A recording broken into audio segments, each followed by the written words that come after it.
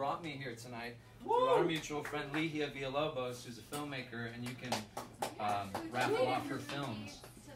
So, and they're amazing. Have you guys ever seen La Misma Luna, Under the Same Moon? Yes. This is the most beautiful movie ever. Does anybody know about this? I'm going to talk about this for a quick second.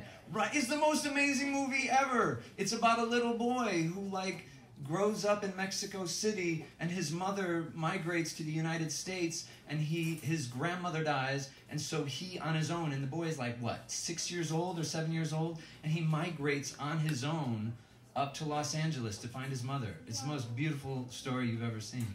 So please, please raffle on it.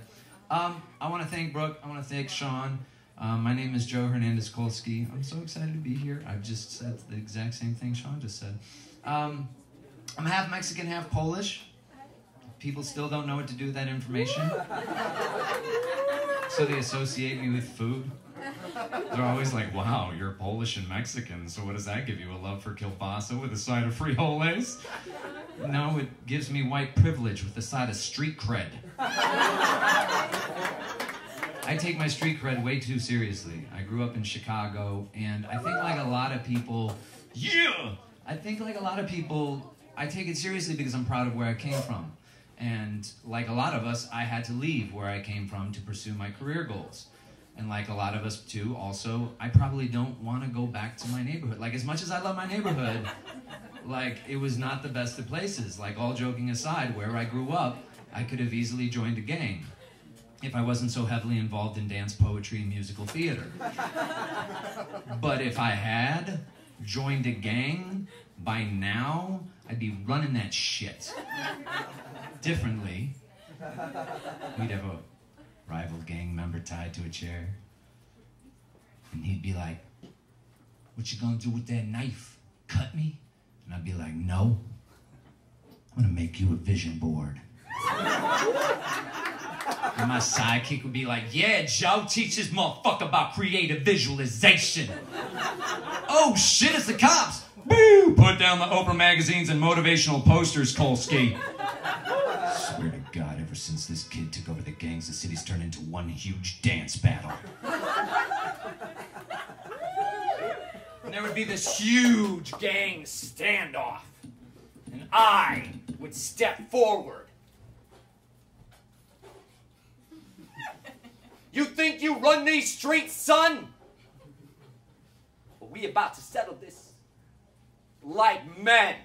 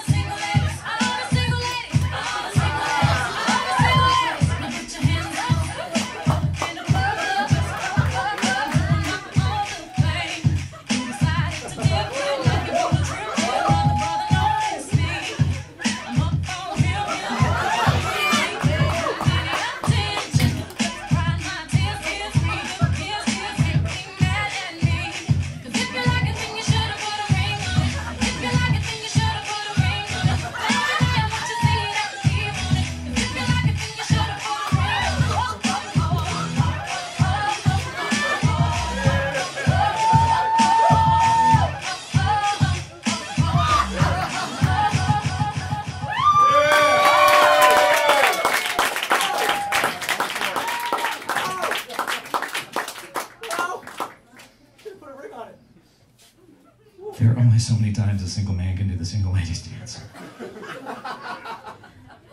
But I do it for you, all my single ladies. Where are my single ladies at? There's nobody single here. Jesus Christ. All right. All right, allow me to reintroduce myself.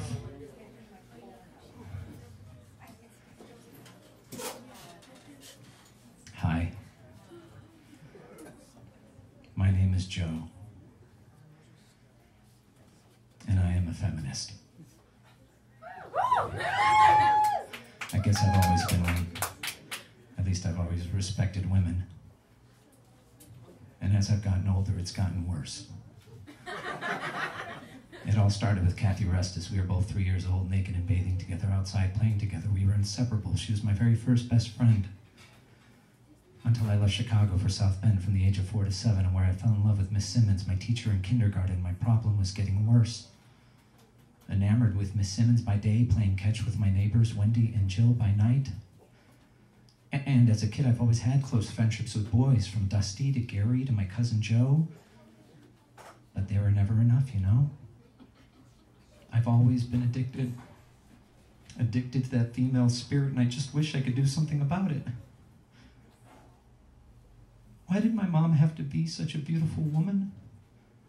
Why did my parents raise me to be such a responsible older brother to my sister? Why were lessons on being a gentleman so important? Opening doors, walking on the outside of the sidewalk, walking with the woman, not in front of her? Why can't I just cross that thin line between chivalry and chauvinism? Why did the girls have to write in my 8th grade yearbook, "Stay sweet and cute"? Why? Why can't I just be an asshole?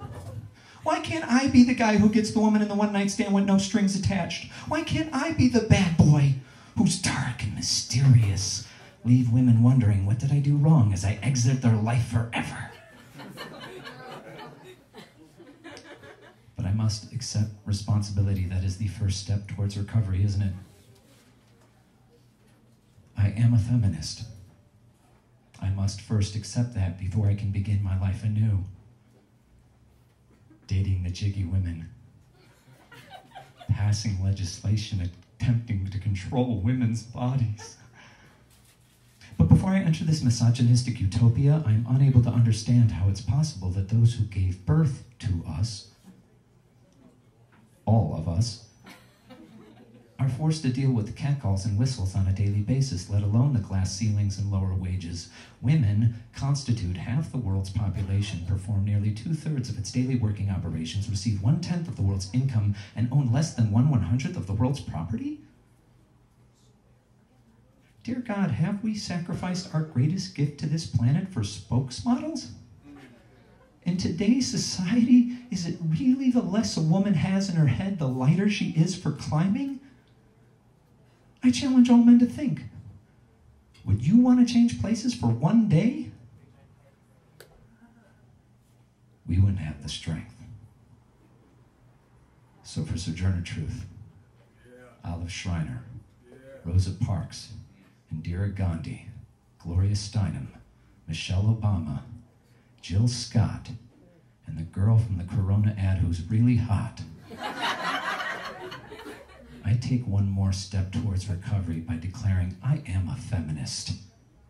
What are you?